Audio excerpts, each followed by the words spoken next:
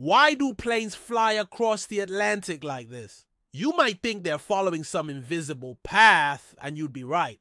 Departing from New York, this plane is actually following a jet stream highway in the sky. These are the major jet stream routes across the Atlantic. And just like a highway here on the ground, these routes are used to get from one major city to another in the fastest time possible. But what's really cool about these jet stream highways is that they're invisible. They're not like roads or train tracks that you can build. They're made of air. And the air moves really fast, up to 150 miles per hour. That's 240 kilometers per hour.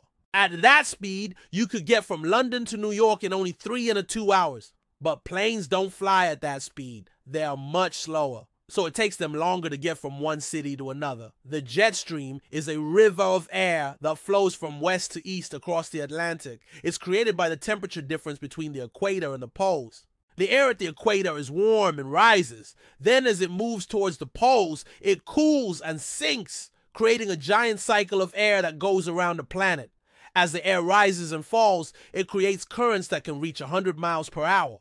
That's 160 kilometers per hour. At that speed, a plane could get from New York to London in just 5 hours. When planes fly with the jet stream, they can get there even faster. But when they fly against it, they slow down. So it's important for pilots to know where the jet stream is and how fast it's moving so they can plan their route and make sure they have enough fuel to get to their destination. The good news is there's an app for that.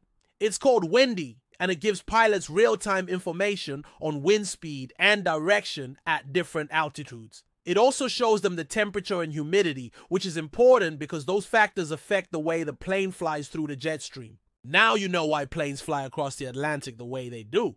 Thanks for watching. See you next time.